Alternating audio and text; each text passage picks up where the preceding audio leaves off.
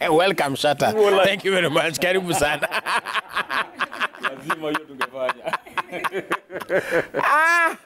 Well, very good morning. Hope you're doing well wherever you are watching us from. Yeah. As you see, Shatta just joined us. Ulisikia wapi? No, si wameona. Oh, hapana, si umeingia hivi. Yako wameona. Hapana, si wameona hivi. Ukimwokalize hapo tu pon the shot. Alikuwa wapi? Sio tumefika saa hii. Oh, alikuwa anakutea mbaugi. Yeah. All right. Still on Shatta, pole sana. Tuachane wewe. Na niliwaambia, I always told you, I think CJ will tell you biblically, you're supposed to finish strong. This is not the case for us. Na niliwaambia, finishing pale. That's all that, like the proverbial wolf, I will huff and I will puff and I will blow your house down. Sisi wote tuko Europa. Oh, 60. What? Piga Crystal Palace kwanza. Tutawapiga. Anyway, that's beside the point. Na CJ akipigwa leo. Kikombe imeenda. Kikombe imeenda. No wonder he's quiet. Roberta supports Manchester United, so don't worry. Holy sawa. Guy, you're that lost? Tuko sawa. Good to see all of you. How are you doing, Bobby? Hello. I miss you guys so much. Yeah, ulikuwa. Oh, man. Karibu sana. I just needed a break. And I think it's very important to be very intentional about taking time off. So that is what I was trying to do. Now, so far, so good. So I feel poor, I feel saying I feel fresh. Hey, nilikuwa nimebeat akili, actually physically. So taking time off has really, I can see the difference. Yeah. I'm happier. Shaz is still on her time off. Akirudi, asiporudi na goodies. Sawa. In fact, I'll cut this clip and send it to her. Siseme na kizungu basi. Shaz, utakuwa bie, ukileta goodies. And it will be beautiful. CJ, how are you doing? Good, how are you doing? Everything is okay? Yes. Yeah. You're all right, you're ready for the show and for tonight. I'm always ready. All right, awesome. Pole sana kama ilivyo ada. Yeah, losers. Aya, basi leo tunaongea about, well, it's an interesting thing. Everybody has a journey to get where they have been. They are rather, and they've come from somewhere. It's where they've come from as well. And it's quite often unaangalia watu hivyo unaona, this is it. I like to say you always come through and like the movie is over, the credits are rolling, and you've had great reviews of the movie, so you're like, wow, great movie. But you really don't know the process of, becoming yourself. There's a book by Michelle that has that title, right? Yeah. Right, yeah. So you don't know the process of becoming. So we'll start with you, Bobby. Many people, everybody, even way back then, there was this famous book, I think, by Rick Warren. I forget the title, but it was really famous, sort of like purpose-driven life. Yeah. Yes, everybody is trying to get to their purpose, find out who they are. What do you think are some of those first steps? And then maybe after that, what it was like for you. But first, what do you think, like for somebody who wants to start to say, okay, I want to know who I am, like the popular song by Sinach says, how do you get there? Knowing yourself is, I want to say it's very difficult, but it's one of the most rewarding things that you can ever do for yourself, because it's very important that you start to know even the simple things like what you like to eat or who you enjoy spending time with, so that you're able to shape parts of your life that are going to fulfill you in the ways that you need and enrich you and just grow you and build you. So I'd say that the process of getting to know yourself is very difficult, but when we're talking about this, I was just trying to think about, how did I become who I am, or how did I start, or like in whatever I do, whether it's the writing or the speaking or anything that I do. And I realized that it took for me to go through so many things that I did not like and so many things that I did not want for myself, for me to be able to reach a point where I was like, okay, wait, I have to take charge now. I have to be more intentional about the things that I want for myself and actually get to know myself so that I can get to know what I want. And although purpose is innate, like it's from within yourself. I think at some point in your life you have to start to take charge and, you know, make active decisions about who you want to be. So for me, it was, I never really knew like what I wanted to do when I grew up. Nilikuwa tu najuanga maybe where I'll end up, but I never really thought, you know, when you're a kid, you say things like daktari, engineer, pilot, lawyer, because those are the things everyone says. Politician. So ukienda chuo, hizo ndo vitu tulikuwa tuna discuss, but I actually almost did law. But then when I was in uni, people used to check my writings out, and they'd encourage me, you know, you write so well, why don't you start a blog? And it's not something that I ever saw myself do, or I ever saw myself begin to get into. But I just thought, you know, why not? And then I started to do it, and then I perfected it, and it grew up to where it is. So I'd say what made me become who I am is collective experiences of things that I did not want to become. That's what pushed me.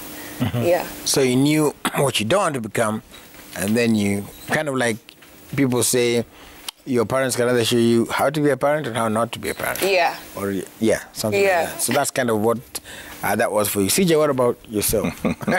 You should have followed it. I am breaking protocol. Well, I think, you know, there's several things that would help you get on track. Right. One is the things that you are drawn to. You can never ignore that. You know, there's certain things that will excite you. No matter your personality type, no matter where you are.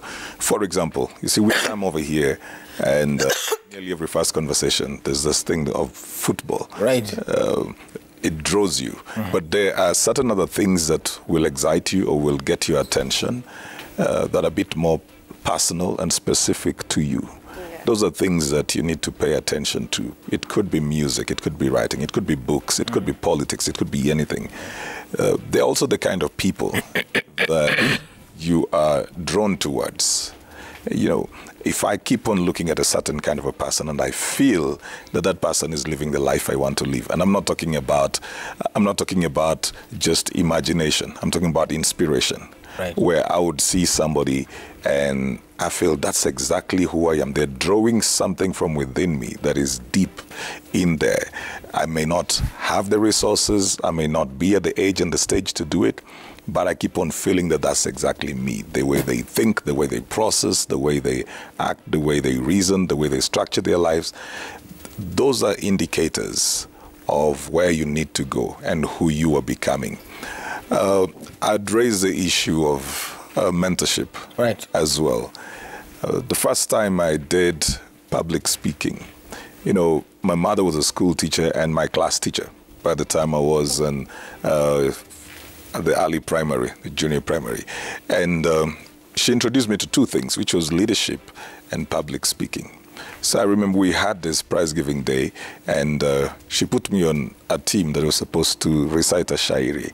I did not even think I was interested. I didn't think I wanted anything to do with it. Yeah. But that began a journey in the arts from class 3 that went on actively up until campus. Then later on, well, I got off it because there wasn't much time or something, but it got me on something, public speaking, on the stage. And by the time I was getting done with primary school, I was already writing my own poems. You know, there's something that was stirred up. The people who mentor you, they see something within you that you may not at that particular point see, and they call it out. Now, you never should ignore that as well. Of course, eventually the decision will rest with you, but then you should never ignore that as well. She put me into class leadership at some point, and I did not know that that was a path that was going to go on till now. Right. You know, yeah. So a few things that I'd mention. Side question. Now that your mother was your class teacher, did you get favors? No. Or was it tougher? I'll tell you the truth. No. You see, And I normally would pick anybody who even met her later on, even when she was past retirement, would still tell you she was the same farm person, very specific. She would instill discipline. My mother would not do you a favor. She would rather you fail with an E than she helps you. For her, a genuine E was better than a fake A. Right, yeah. So you'd rather just fail, you know. And she did that the same thing. Even her grandchildren would tell you the same. Like, there's no favor she would do. She wanted it this straight and narrow. So it sets you on a path of knowing the importance of working for whatever you get. Right. Yeah, get it right. If you don't get it right, go back, do it, and then do it again until you learn. Yeah. You gotta learn. Shut up, boy. Wagwan. Uko sawa? Niko best. Wewe naye ulifikaje ukawa hapa hivi? Si hatuna wakati ya hiyo. Hamna muda. Muda anatupata kuongea ni mpaka 24 hours. Ushaelewa? Ama. kuna msali ni DM. Nilikuwa na Shata Primary School and I was like, oh, okay. Yes, akaniambia ulikuwa venye ulikuwa. Somebody sent me pale kutoka ninilo totally Kiambu Road. Alisema gotea Shata sana. Koni mse wangu. Yeah, man. So goteka. Asante, goteka. Yeah, man. So mimi kuguro yangu nimeinstiliwa principles na both parents. Mostly kuna time nakumbukaga vizuri sana nikiwa mtoi. Madhe alikuwa na kibanda. Like she had a kibanda, alikuwa mama mboga. So siku moja akiuza mboga, nikaenda hapo kando nikafungua pia mika kibanda kangu kadogo tu kalongo. Unaona? Kibanda 2.0. Yes, sasa nikaanza pia mimi nimepanga tu vitu hapo chini nauza. Akatoka hapo kibanda yake akuja kwa hiyo yangu. Akaniambia nikatie mboga. Unaona eh? Yeah. And she paid me akanipa 1 shilling. I remember she gave me 1 shilling.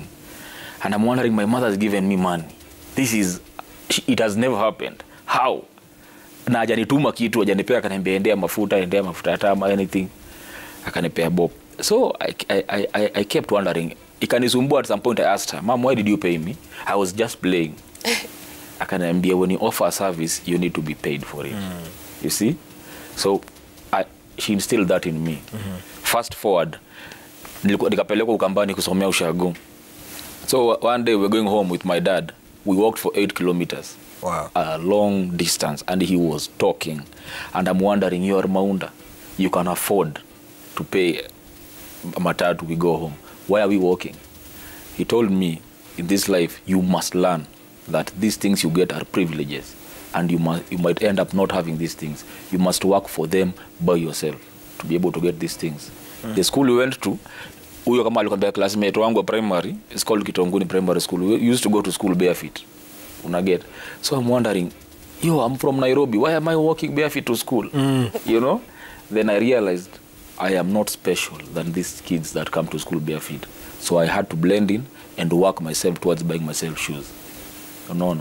Those are the principles that guided me in life. And to always question the norm.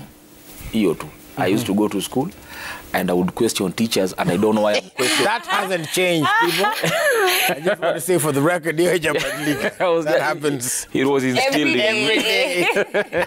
Like if I see something, I will ask why is it happening like this? Who said it this way? Can it be done differently? Can we achieve something different from this? So all those questions were in me from a very young age. So if they shaped me today. All those things that happen, Sasa, of course, then somebody will ask, Sao, we've all had some background, good or bad, strict or free roaming, but then you don't, sometimes yes it will come to affect you, but then how does somebody then charter their own Sasa? Like, come out of the shadows of where you've been and all these lessons you've learned? Number one, if you ask me, is to forget the blame game, and self-pity. Most people don't move because they are stuck in the past and saying how unfair the past was for them. They were never given this, never given that, and you lament till your end. You see, but if you wake up today and realize that is entitlement, that you think you are owed because this and this was not given to you, is the day you wake up and you start living. You know? You start now earning what you want. And when it's yours and you've earned it, now you can sit and say, this is the future I wanted. You know, get the biggest problem people have is that they complain a lot and they remain rigid. You should be like water. That's what I tell people. In whatever form, if you took a bottle today, uweke maji, that water will take the shape of that bottle. Ukiweka kwa sahani, itakaa hiyo sahani. That is how you should be in life. Staying rigid at one point will just leave you at that point. You get, you must be adaptable to change and work yourself towards what you want to achieve, not what you want to be given to you. Yeah, man. So how do you, Roberta, sometimes overcome some of the biases? Watu wamepitia mavitu, lakini unataka bado kustand out kwetu. Mimi na this is me, but you have a, I don't know if you want to call it, I don't know if it's right to call it a checkered past, or you have just a past of ebbs and flows, ups and downs. But how do you come out of that? Like Shatta is saying, just to build on his point, like how do you come out of that and now forge your own identity? People, watu wanalizanga, who am I? Hata Yesu aliuliza, who am I? Who do men say I am? Yeah. Yes, to become yourself, yeah. First, I'd like to say that if you feel something within yourself, whether you could be looking at a billboard and one day you think, wow, it would be so nice if my face were up here. To be there. Or if you're watching someone on TV and you're thinking, hata mimi naweza taka kuwa kwa TV one day. The fact that you've conceived it inside your mind, it means that it exists. The fact that you've thought about it means that it is possible and it can happen. The only thing that you need to do is make the decision that you want it. You're not even supposed to think ati, oh, sina pesa, ama sijui mtu, ama ndafikaje huko, ama sijui ndaekwaje, mi sijui sijaianza, sina connection, sina nini. The simple fact that you imagine yourself in another reality or in another way, or you can see yourself, or you have vision of where you want to end up, that's enough. Because the moment you believe it, what happens is that the universe just conspires to create paths for you to lead you onto where you're supposed to end up. So you have to know what you want and believe it. And something that happens when we're born is that we're born into systems where we're taught everything we know. Everything is imposed on us. Our names, our religion, the clothes we wear, the people we talk to, the people we hang out. It was only until I started therapy a couple years ago that I realized, oh wow, this is not even me. You know, all these things I do, they're not even me. They were either trauma responses or things I've learned from people or things I enjoyed doing because my friends were doing. So I had to take a step away and start to actually think about, okay, do I really enjoy this? Or do I really like this? Or is this me?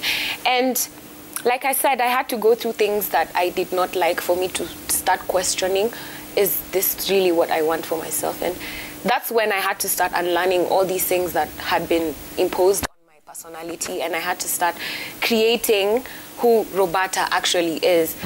When does she wake up? What does she do when she wakes up? What does she eat? What does she like? What does she... It's just decisions that I had to make within myself, for myself, to create the person that I am. And when I was younger, I remember... as I was saying earlier, I remember, you know, you kind of know what you want, but it's not definitive because you don't have the experience, or you've never really been to uni or school or nini, so you don't know what it is or where you're gonna end up. But you kinda know what you like, whether it's singing or you draw and you have to start honoring yourself as a person and bring all these talents and all these things that you enjoy doing out to light, so that you can actually do them instead of just saying, I don't know what to do, I don't know where I'm gonna start. Because I promise you, everyone who is doing something, at some point they were not doing it, and at some point they were just as confused. At some point they did not know where they were gonna go next. And you know what happens with life is that it keeps throwing you curveballs. All these traumas and all these horrible or bad experiences that you're going to go through, you start to, when you start reaping the fruits of what you're sowing, you start to see, oh wow, that needed to happen to me so that I could end up in this situation. Right. Or I had to go through that so I can learn this lesson. Or I had to be in this situation so that it can make me become this kind of person. So while we go through so many horrible things every day, like even Shata, he can tell the story about, you know, how he walked to school bare feet, and someone will be like, what? But you see, that's a story. Like, if he hadn't, maybe if he had shoes, it would have changed a certain aspect of his life right now. Or maybe if his mother wasn't a mamamboga and hakuwa na uzayomboga hapo, you know, it would have changed something in him. So everything that you go through, I'm a very big believer that there's a reason, and you have to start seeing the good of it. Ask yourself, when you go through something, rather than being angry and, you know, the blame games and mad and disappointed, ask yourself, what am I being taught? What is it that is being emphasized in this situation? What is the lesson? Whether it's a divorce or you lose a job or you lose your friend or a heartbreak or whatever situation you're in, I promise, you will not see it in the pain or when you're within the chaos. But when you start to harvest all the fruits of everything that you've been through, you start to see it. And that happens to me all the time. You know, I have all these stories about how I've grown up, the things I've been through, the things I've gone through, etc., etc. But ultimately, they've just made me become someone who makes better decisions, someone who knows themselves way better, and someone who loves the person I'm becoming. So I say everything you're going through, it's for a reason. It's for a reason. And also, on that same note, like as you're going through this stuff, CJ, we are learning as well, right? We are learning from our parents, from our school, from life. And then it gets to a point where now I have to make a decision. Okay, all these things that I've learned, so what is for me? My worldview when I was bugging my mom wanting to be on TV versus actually being on TV is totally different now. So how do you kind of take that, the yin and the yang, and just, you know, go ahead and try to form your own worldview, be your own person? You see, anything that you feel curtails you from both the and external freedom, right? You need to do away with that. While Roberta was talking, I was just thinking about, see, by the time I was going to school, every man was supposed to study sciences. And so, I mean, I was good in things that were artistic. You know, I was writing. I was a fine artist, pencil artist. I realized later on that I started doing things like writing music and that, and I write books and I write poems and plays and all. But that was not seen as a career path at that time. So you needed to study the sciences. And I did well with that and went ahead and then got enrolled for a science course. But then I look at myself now, more than 20-something years down after college, and I'm not using that science, probably just in analytics and stuff. But most of my world is nearly in what then would be referred to as the arts, you know. So I realized that there was what was in my mind, but there's the other thing that was in my heart. Right. Just because I could pass the sciences did not mean I was supposed to do that. I would be sitting in a laboratory now, you know, just walking around microscopes and stuff. I bet. Yeah. But then my heart was into something else. And I think that is where now the balance comes in. There are things that you know, there are things you can do. But what is it that you feel when you do that, the whole of you comes alive? I'm into, I said, you know, now things like leadership. I just love to empower people. I love everything that I do. I talk about 4 E's as being my life mission: to educate, to empower, to equip, and to enlighten. Everything I do falls around those 4 E's. I just love doing that. You sit with me over coffee, over a meal or something. That conversation will go somewhere where it will be either empowering or enlightening or educating or something. I love disseminating information. But I could have gone on. Whoa. I could have gone on with that. Right. And still not being fulfilled. The element is to break all these biases and ask yourself, where do I get fulfilled? If you get fulfilled by talking on radio, go there. Doesn't matter what somebody else thinks. Right. If you get fulfilled by painting on a canvas, go right there. It doesn't matter what anybody else thinks. If you get fulfilled by, you're going into deep spaces where people are hurt and wounded, you just want to help them, that's where you go into. Well, there's people like Mother Teresa. We celebrate them not because of how much they had, but because they did something that got them fulfilled. And so they did not struggle to wake up to do it. Even if you struggled at some point, you were tired like Roberta was, but you still want to wake up and go back into the same thing. When you find a thing that you were meant to do, even when there is pain in it, you will always overcome that pain because there's a way purpose always overrides pain. You find yourself going back into the same thing.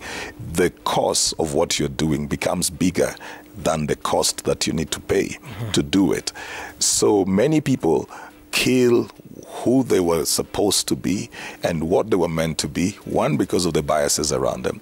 Two, because they found themselves good at doing something and they thought that if I'm good at doing this, I'm supposed to do it. Right. And yet, sometimes they struggle in their hearts to wake up and go and do that thing. They have the skill, they have the mind to do it, but that's not what they were born to do.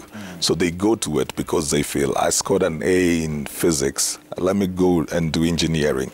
Their heart is telling them, become a musician. They feel like, no way, I can't be a musician, and there's engineering side, So they go to it because they're good, and they'll produce results. But they go back home and feel very empty. Yeah. And they feel like they're dying on the inside. It's a very interesting thing where you're succeeding at the wrong thing and dying on the inside because you're not doing what you're supposed to do. Actually, it's very interesting. You want to say something? Okay, well, interesting you say that because there's somebody who I was at a restaurant and a total stranger came and started talking to me, and his story was that he did engineering, but he really wanted to do law. Because apart from kuongea sana, clearly alikuwa na akili. And that's what he did. At 40, he decided, wait a minute, I can do this. And now he's practicing law and like tax and everything. I don't know what kind of law that is, but these are my tax, these are my stuff, sasa anaifanya. Hey? That's at 40. I've got a friend who graduated 2 years ago at 45. That's when he graduated in law. Wow. And he had tried to run from this. He was my junior in campus, so that can tell you how old I am. Yeah. But it's only in 2020, during COVID, that the guy actually got admitted to the bar, because he had graduated before, then went to the School of Law, and it's only in 2020 he got admitted to the bar. He started practicing at 45. Now the thing, his father was a lawyer, and he grew around his father a lot, but he tried to chart a different path. He tried politics, he tried education, he went into economics, tried everything else. Then into his 40s, he comes back to the very thing that was in him since he was a child. And so now he's really working around, helping communities, which also now the economics that he studies helps him as well, especially when he's dealing with community matters as well. But it's interesting. You can start that at 50. You can start that at 60. You'd rather live a fulfilled life for 10 years than to live a miserable life for 90 years. Yeah. There's people who come out with bestseller books at 85. And there's a story I was reading about some lady. She'd been holding out writing for so long because she just thought it wasn't lucrative, and she was scared about, people knowing about what she wanted to do. And then in the time she grew up, women didn't really have that opportunity and the chances, and she just kept excuses. And at 85 she just said, you know what, let me just put it out. And I can't remember her name, but her book ended up being, you know, the best, and she became really, really famous off of it. And it just puts things into perspective that it doesn't really matter. Like, if you have, it's like a calling. If you feel it within yourself, whether you're 150 or whether you're 17, all you need to do is try and be aware and make the decision. And I remember when I was starting out, I used to ask myself questions like, sasa nani atasoma vitu zangu? Ama nani sitapata views? Na sitaki hiyo attention, sitaki watu wanijue sana, so nifanye nini? Ama I actually also wanted to be a singer. I used to sing in high school. And so you can start you can do it now. Start now. This can be your manager. Yeah, man. I have seen CJ can impact, elevate, empower, enlighten. And then, of course, with the invoice. I have a whole team. And most people in high school, they thought, you know, I'd end up being a singer. And by the way, that's what I always thought. But I was so scared of being famous because I didn't want people to know my face for my voice. So it was always like a dilemma, because I just felt like fans really tear you up when they know you. You know, now they have opinions. You have a bad voice. So those are the things I was really, really scared about.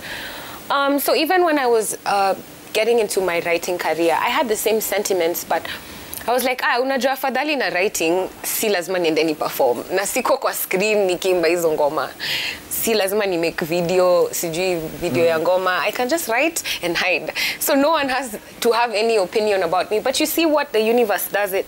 It doesn't matter where you end up. Like, as long as it's a thing within yourself, it just pushes you towards where you're going to end up. Whether I decided to sing or write, I'm here.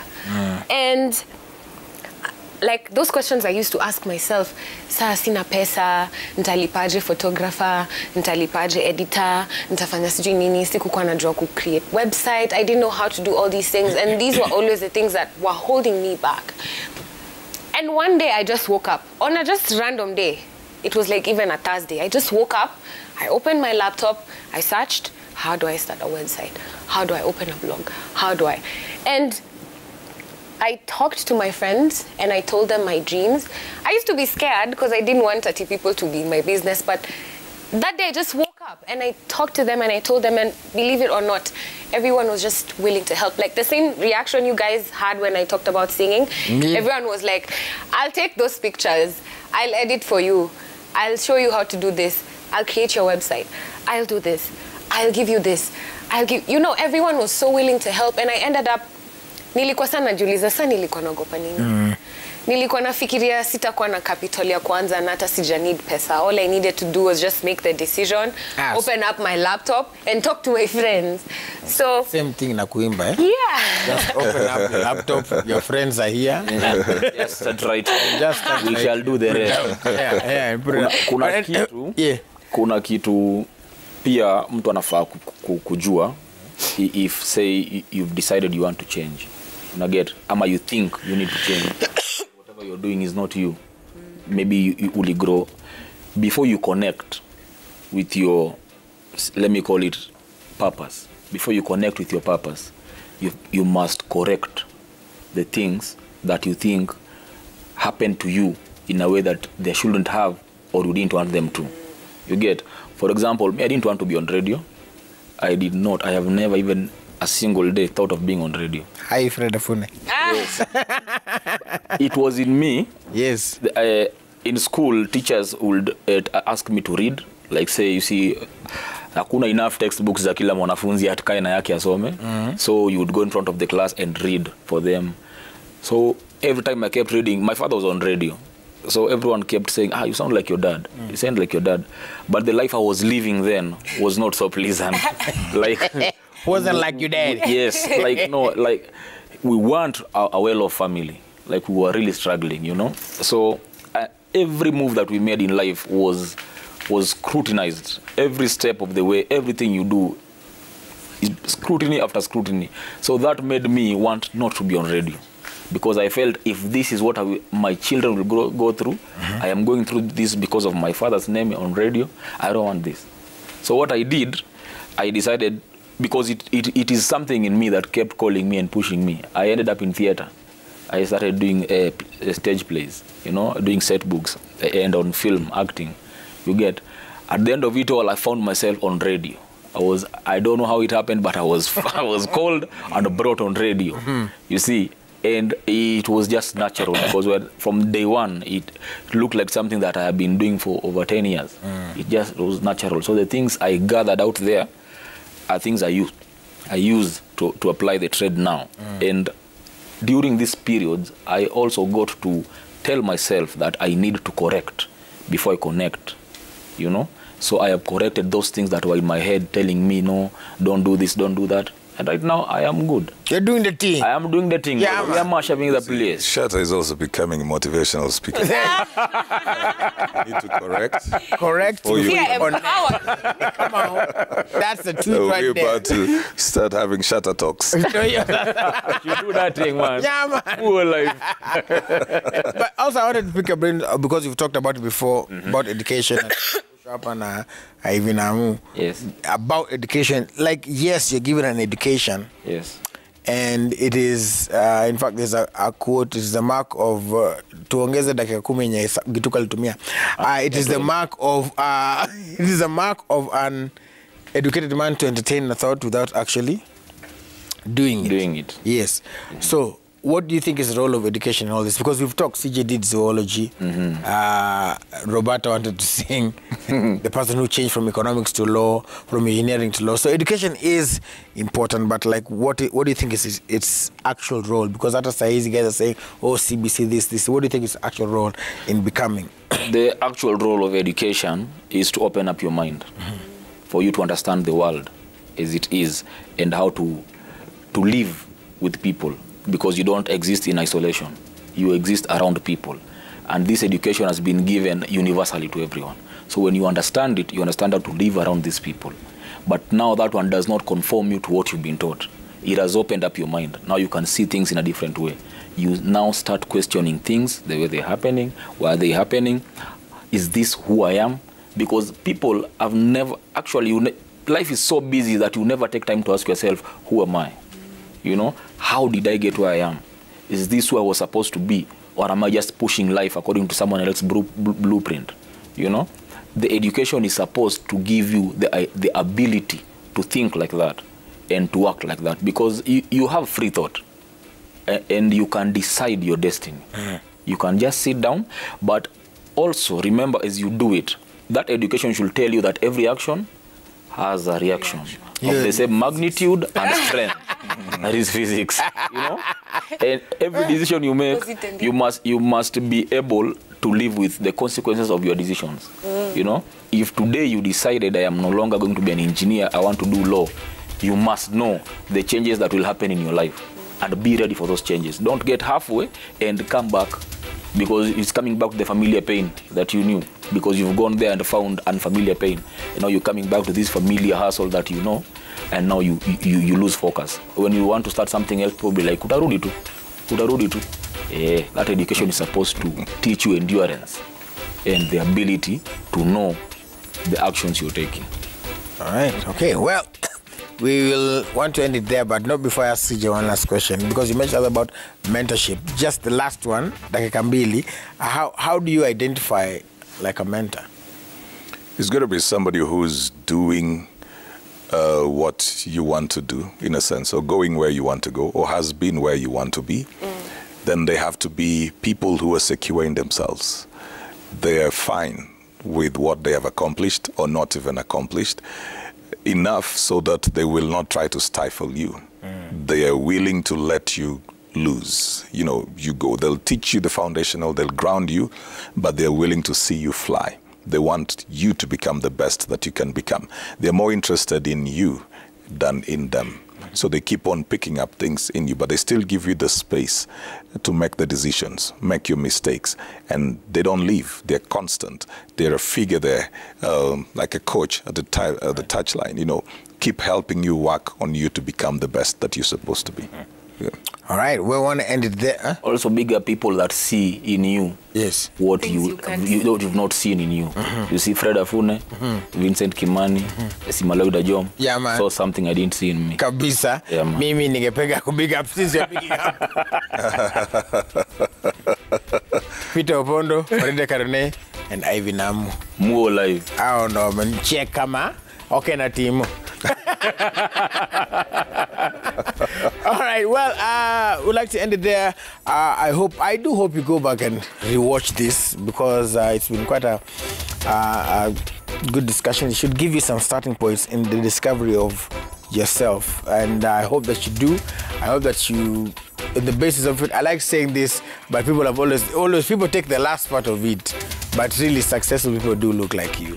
Like if you look in the mirror, people who are successful, they look like you, they walk like you, they wear their trousers or other things one leg at a time.